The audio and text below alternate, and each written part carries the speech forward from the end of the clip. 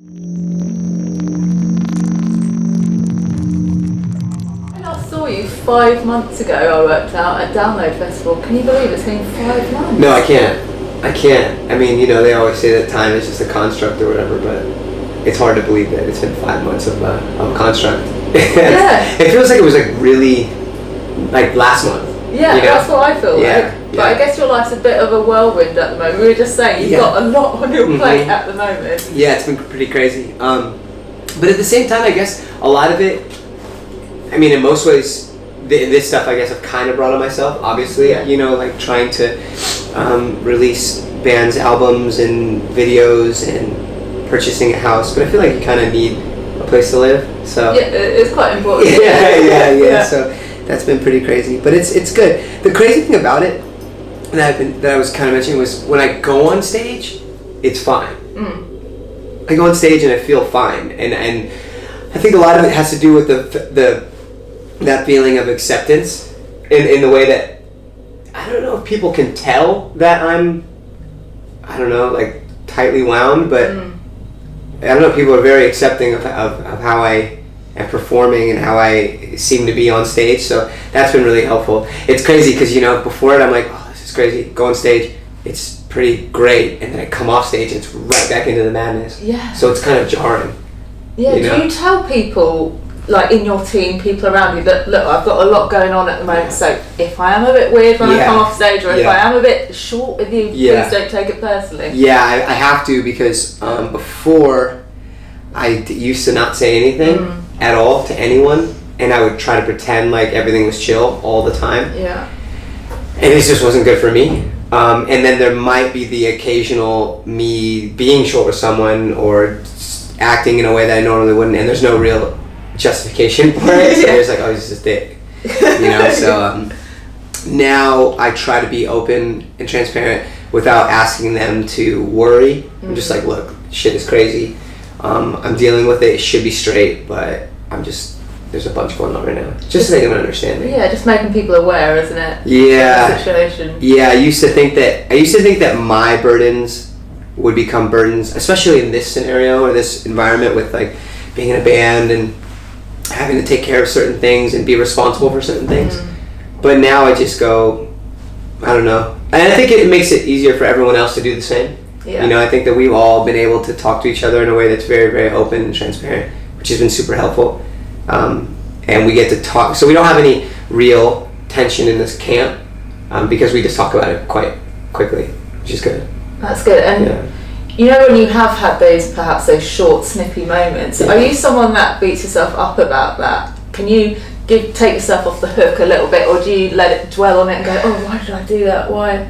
Yeah, no, I definitely do that. I definitely go like, fuck, I shouldn't have done that. And then, but the way that I get myself off the hook is just tell the person I know that I was wrong. Yeah. You know, instead of like just being like, shit, I was fucked up, like, oh, whatever. And then like pretend like I don't know that it was fucked up. Yeah. I'll usually, I should just have that happen recently. My wife owns a hotel at home, and I invited all these people over to the hotel, and just like kind of like made it seem like no one had to pay, but it's my wife's business. Oh, I'm like, yeah, fucking just come on, whatever. Yeah. And then I was talking to my wife and telling her, she's like, yeah, well, we can give them a discount. I was like, oh fuck, that's right, I didn't even tell them, like, we have to charge them. So I hit them up and they're like, okay, that's kind of weird, we just didn't know. I was like, fuck, I'm so sorry, honestly.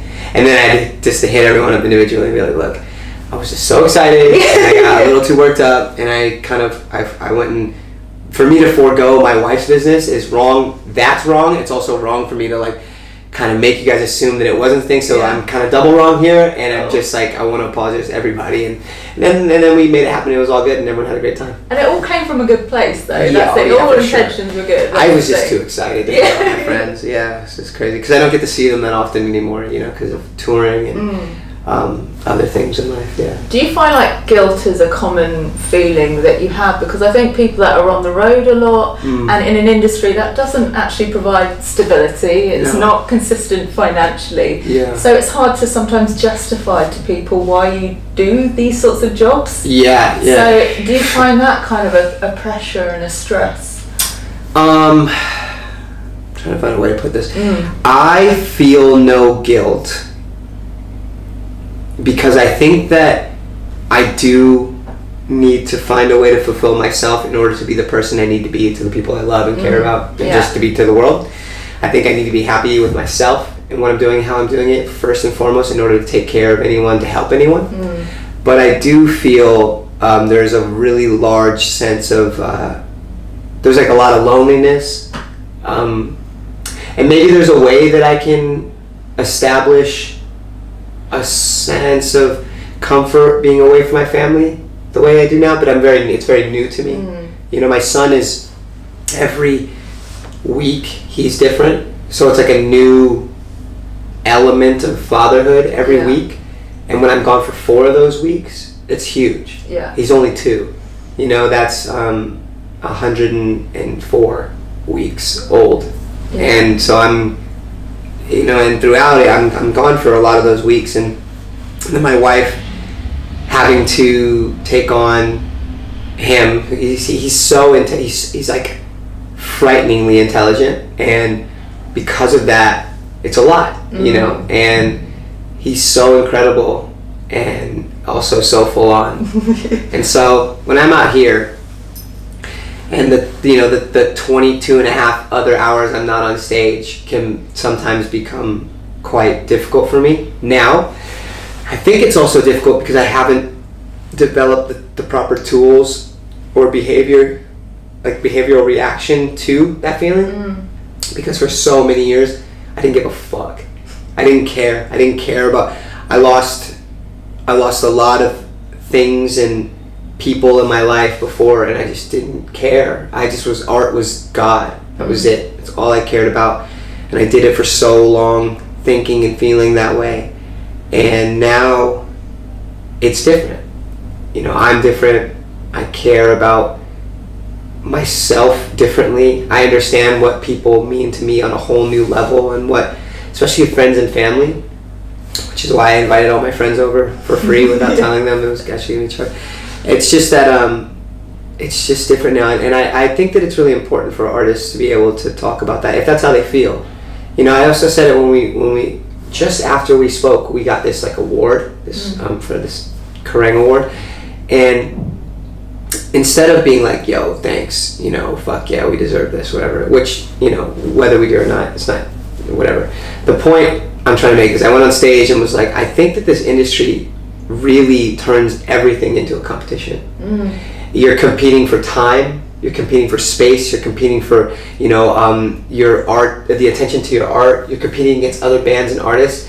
It turns it into a sport. It turns it into this like really relentless forum.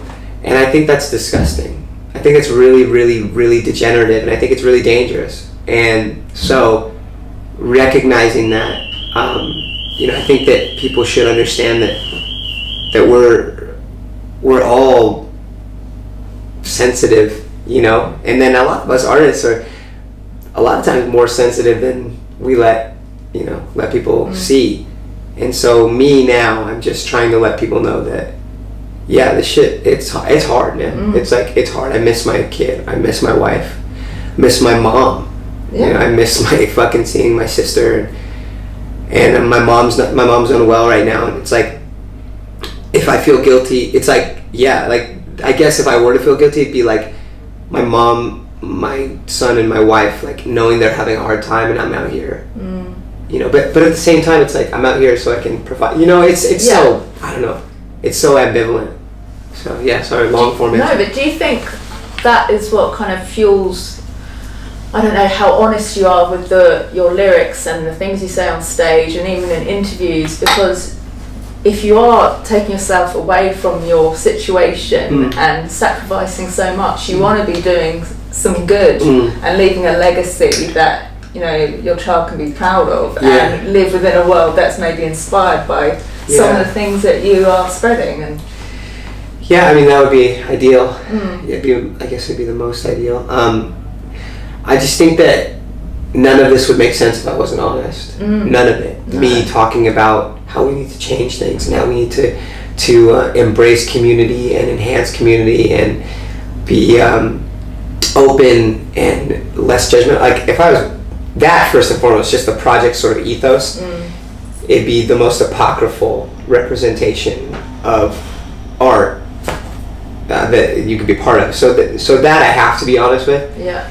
And then I think it's just another way for people to make sense of why I do what I do and how I do it, by being honest.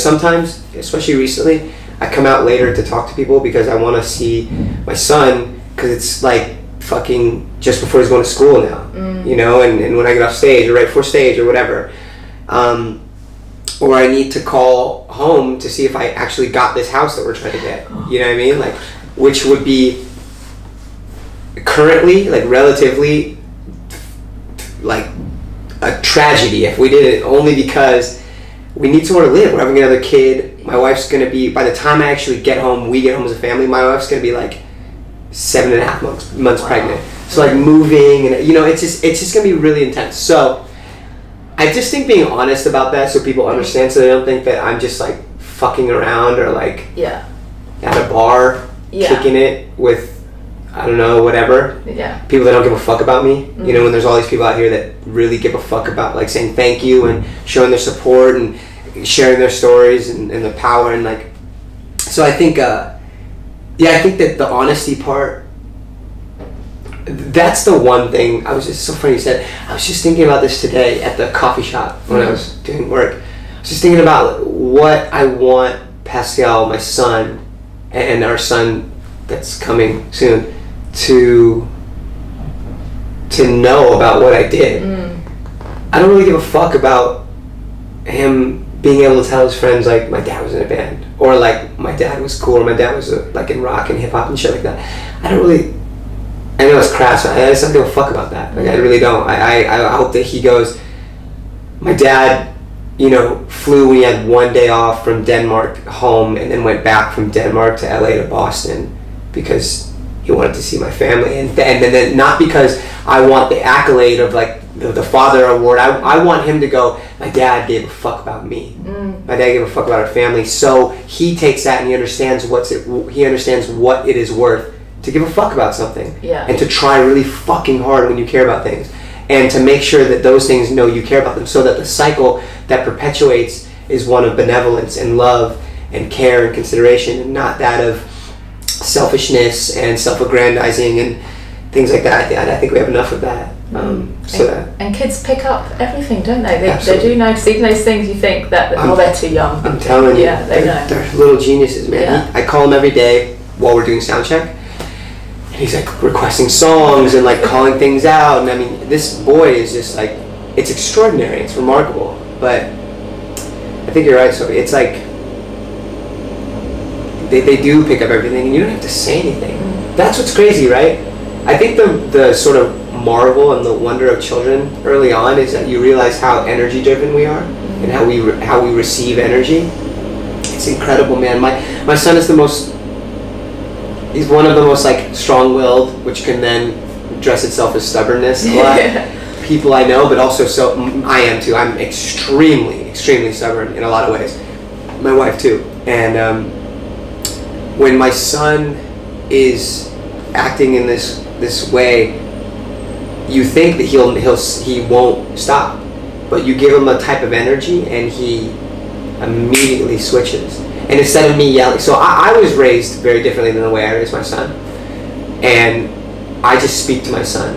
I don't put my hands on him. I don't cut him down. I don't condemn him necessarily. I give him a reason for everything, even though he's 2. I give him a reason. This is why we're doing this. And our relationship is, I don't know, I think it's very good because of that, because of explanation. So just like I explain to my son things, I try to explain to everyone else why I'm doing the things I do. And sometimes maybe that's not what someone wants. Maybe what I'm doing is not what they want. Yeah, inconvenient what you're doing. It may be inconvenient, and I understand that. Like if someone's outside waiting to say what's up, and I'm on the phone with my kid, I know that you would much rather me not be on the phone. Not to say you want me to get off the phone with my kid, but I know people would rather, or I would assume that someone would rather I was just kind of free and I was out there talking, and I would love that. But things are different now, and I have to make sure. It's the priorities.